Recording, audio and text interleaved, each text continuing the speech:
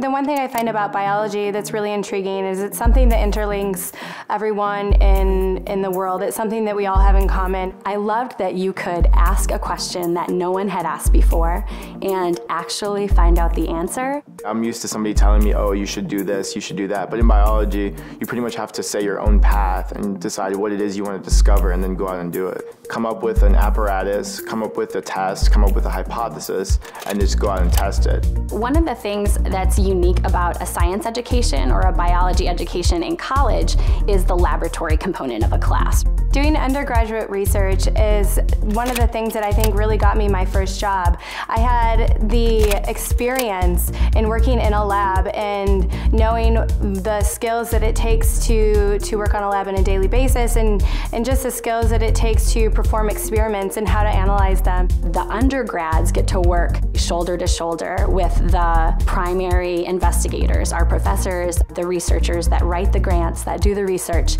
and you're there with them side by side in the field. You really have the opportunity to develop relationships with the professors and faculty members who are more than willing to work with you. In your 4 years here, you're going to see so much biology, whether it's in a lab setting, whether it's in research, whether it's in field work, or whether it's in a book. I realized that it wasn't just about test scores. Biology and science was about being curious and working hard and asking questions and having the nerve and the resolve to answer those questions. With this degree, you can go into research, you can go into pharmacy, medical school, optometry. You can be an oceanographer, a filmmaker, a phlebotomist, A forester, an oncologist, a radiologist, a science journalist. You can be a dentist, anthropologist, a microbiologist, a college professor, a gerontologist, an allergist, a botanist. We're out of time. But there's so much more.